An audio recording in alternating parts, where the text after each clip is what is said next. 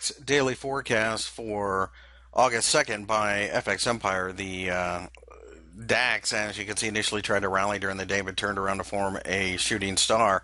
And of course, this shooting star suggests that we're going to pull back, and that's really not too out of the ordinary. We're at the top of a consolidation area, and of course, maybe getting a little exhausted. So this pullback should be a nice buying opportunity. On the other hand, if we can break above the top of the shooting star, that's also going to be a buying opportunity, as the DAX would show quite a bit of bullish pressure.